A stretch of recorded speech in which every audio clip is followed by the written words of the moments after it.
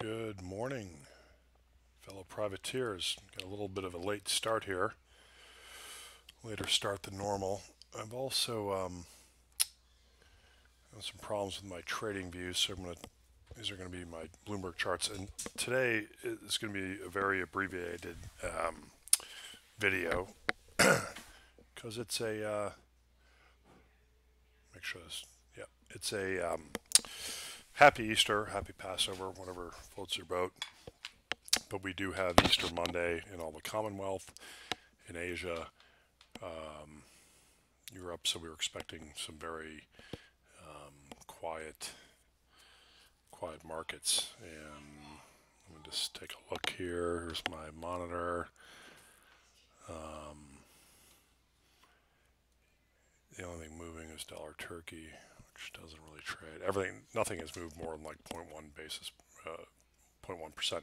Anyhow, so we're just going to go through the charts real quick here. I'm going to go right down the row. Let me move this thing over so it's easier for me to click on it. There's a dollar yen weekly, unchanged. Interesting. Doji bumping up against massive resistance, 112.10 to 25. BOJ has been propping this thing up. We're going to look at dollar Swiss as well. You want to talk about central bank intervention. I'll show you a great example in a minute. But this is a big level. We had a doji week, also a quiet week. Almost an inside week.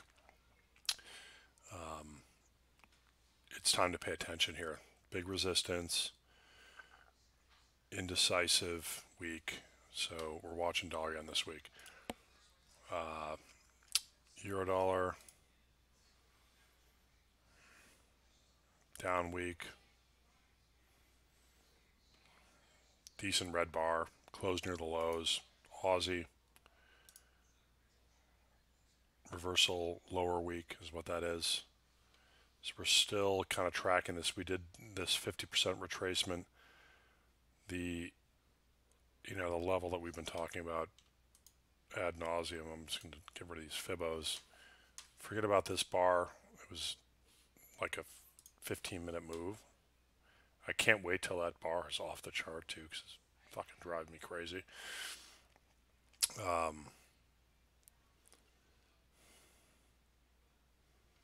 Right here, this red line. It will go, and when it goes, we will be back down to this phantom low, which actually was lower than this because I remember buying some back in January. I got lucky. I just happened to be in front of the screens. We had some Aussie puts on, and we got really lucky and we bought some. I think I bought 67.18. So even though it shows a 67.33 low on Bloomberg, it was lower than that, and that was it's a nice way to start out the year. Anyhow, cable weekly. Hold on, let me move this thing. Not. It's a bearish engulfing because it took out a lot of this previous week, but we did not make a new high. No clue what's going on there. There is massive support that we've been talking about at 129.60, which happens to be it's funny, it's a 30-week moving average. I didn't even realize that, but it's a huge level. When it goes, we think it's more than a trade. It's not a scalp. It's a yielding, 150 to 200 points. I could see it going back and testing this 127.70 area. So that's cable. Here's Kiwi. That was the weakest last week. It was down 1-ish%, I think, on the week. And it was a bearish engulfing. This thing just can't get, there's no life to it at all. Flightless bird. So why not? Why not go back to that January 65.80? It's only 100 points away. Dollar CAD. You could pretty much call this a bullish engulfing. Yeah, I think it's an outside reversal week, higher according to Bloomberg. Dollar Swissy, very strong, very, very strong. Look at this bar. This is, I'm telling you, this is the Mountain Nazis. This is Swiss National Bank. They are on the bid. They are buying nonstop dollars. And what do you think they're using those dollars for? FANGs. Facebook, Amazon, Apple, Netflix, Google,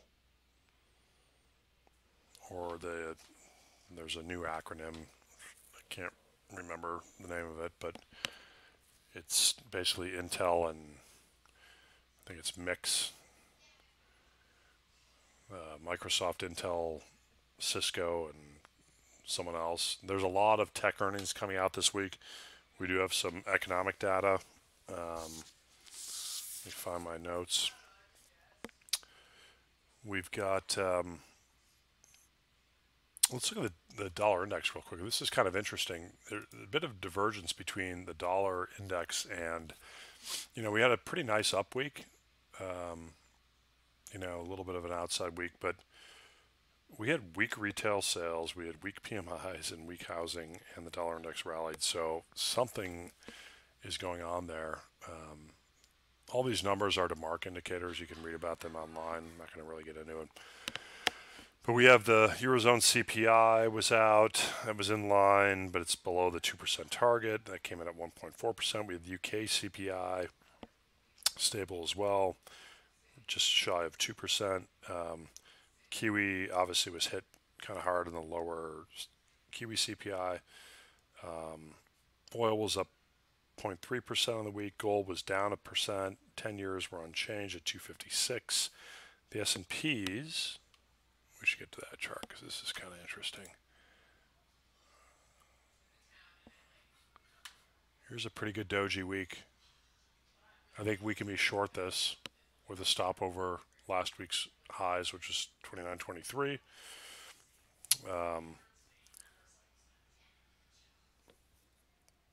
And what do we have coming up this week? We have U.S. PMIs, we have durable goods, we have GDP, we have the Bank of Japan and the Bank of Canada. So let's pop over the dollar CAD chart. There's been a lot of dovishness coming out of both the data and and I think this is a pretty powerful bar.